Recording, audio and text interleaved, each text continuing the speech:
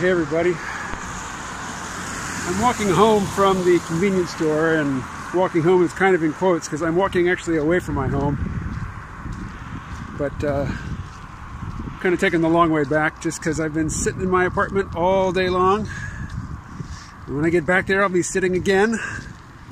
I've done many a kettlebell swing today, but that doesn't impress the step counter on my phone and on my fitness band, so I'm out here walking for my own benefit, but also I'm walking for credit.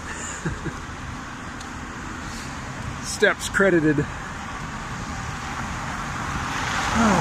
Today I have mostly been working on content for the print version of the Gev comic book, I guess. Been working on the inside front cover, or no, inside back cover. This is what it looked like when I left to go to the store. Probably got another couple hours worth of work to put into it. Oh, there's a lot that goes into a comic book. Particularly when there's no ads and no editorial content and no letters from readers or any of the other things that comic book companies use to fill up space in their books.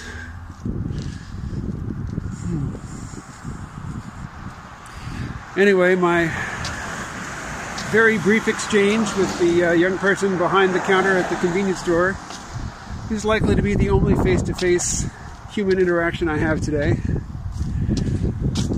It's one place where my daily experience is quite impoverished. That's one of the main things I'm looking to remedy with this move to Puerto Rico.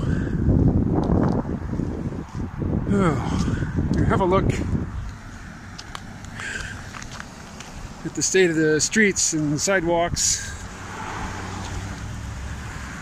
It's above freezing right now, but there's still plenty of ice and snow. If I'm not careful, say if I didn't look where I was going because I was shooting a video as I walked, I could slip on the ice and fall into a puddle. What a great combination that would be. So I'm headed for the steps. Let's see, there the steps are kind of in frame. Heading for the steps. There are, I think, 74 steps. Usually when I walk up them I have a heavy backpack full of groceries. Now I have just a very light shopping bag with snacks. Anyway, I'm gonna need two hands for climbing these steps. Let's see. There you can see the steps. Alright, and now I'm back at home. Behind me are 4 small glass bottles. Each one is colored glass, either brown or green. It has a screw-on cap. And when you remove the screw-on cap, it's a dropper.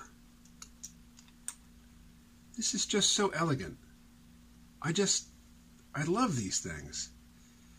So as you can see in the close-up, most of them are for CBD oil.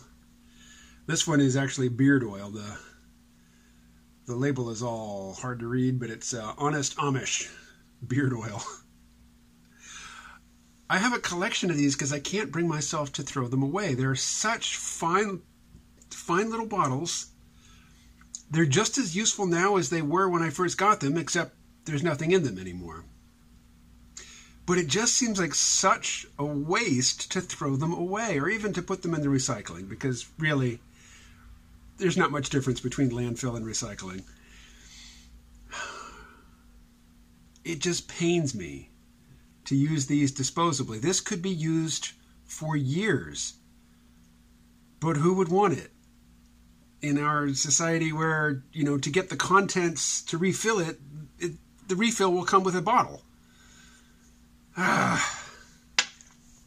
Anyway, I've resolved that this video will be about nothing at all, other than my little trip down to the store and the fact that I saw a few people today, most of them just out the window, but I only spoke to one person, and it was at the cash register at the convenience store, and I didn't even really need to go to the store. I just walked down there because otherwise I would have spent the whole day here in my apartment. Anyway, the last video I posted I thought was a pretty substantial, little meaty piece of interview with my friend Eric, and we were talking about artificial intelligence and how it doesn't understand anything, and he mentioned the blog AI Weirdness. And the author of the blog has taken some of the blog materials and made them into a book called You Look Like a Thing and I Love You. And I've been listening to the audiobook for the past day and a half, and it's delightful, although painfully repetitive. The whole content of the book can be boiled down to many, many examples of how AI, while in actuality being completely without understanding and completely without intelligence, is really creative and shows great ingenuity and intelligence in finding ways to satisfy the explicit requirements that you give it in assigning it a task without actually doing it in a way that is useful to you. Basically, it satisfies the letter of the law while violating the spirit of the law, and it does so in really ingenious ways.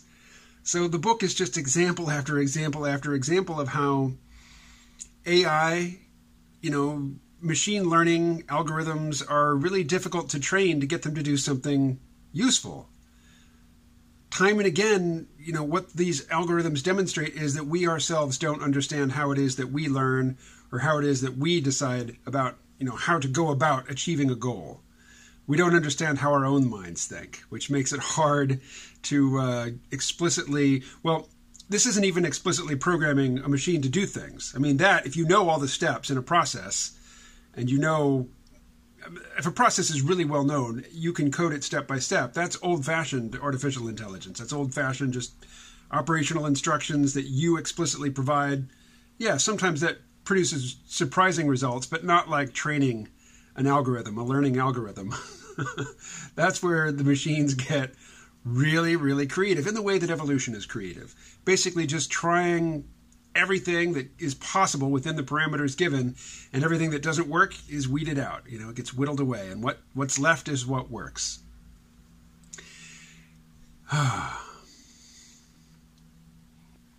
said this video would be about nothing.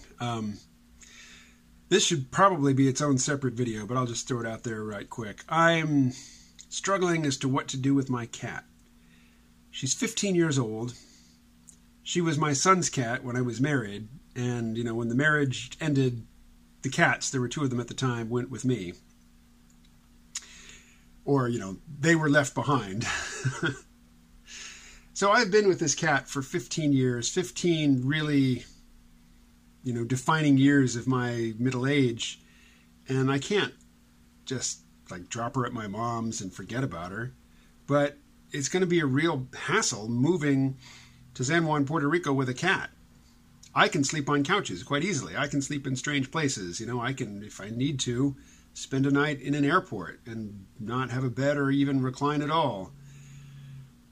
The cat needs a familiar place, and she needs the litter box, and she needs to feel safe enough that she can, let her guard down to eat and drink, and traveling really sucks for her. And what I want to do is, for the first month that I'm there, is just stay, get a long-term Airbnb. And all of the ones in the city say no pets.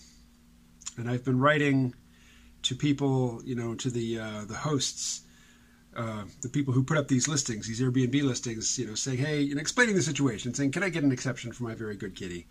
And none of them have written back, which I'm learning is just the way it is on the island. I have written to many co-working spaces asking if I could set up a tour for when I was there on my visit this coming week. Not sure how many I've contacted. I know exactly how many have responded to my requests.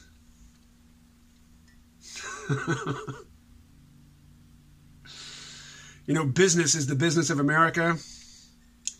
Not so much in the Caribbean. I realize that Puerto Rico is part of the United States, but culturally, it's its own thing. I watched a video, it's an animation, showing all of the movements of people from Africa to the Americas as part of the slave trade. And it's really weird to watch because you don't realize until you see it played out. Most of the slaves taken from Africa went to the Caribbean. After the Caribbean, South America had the second most, and those are mostly Brazil. And then North America is a distant distant third. And, why is that? And what occurs to me is that, well, in the United States, it sucked to be a slave. Absolutely it sucked. But most slaves in the U.S. lived long enough to form a pair bond and produce children, which is the next generation of slaves. Whereas in the Caribbean, they just got worked to death. And they did not have the opportunity to form pair bonds and make more of themselves. The colonial masters, the plantation owners, these slave ships and the slavers, they just had a business. They just kept shipping them to the Caribbean, and they would die, and they'd ship in more and work them to death, and that was that. I'll put a link to the video. I mean, it's not my video. I can't really intercut it into this one, but do watch it. It's only a couple minutes worth of your life, but it's kind of brutal. Brutal on the soul. I mean, obviously what it represents is a level of brutality that none of us can imagine. But just the experience of watching the animation. And there are no human figures in the animation. It's just dots, basically, going from one part of the map to another. But it's brutal. Anyway, I don't know where that came from, but if you have any advice on how I can transport my cat in a way that, is not too traumatic for her or for me, mostly for her, because I'll get over it, let me know. Talk to you later.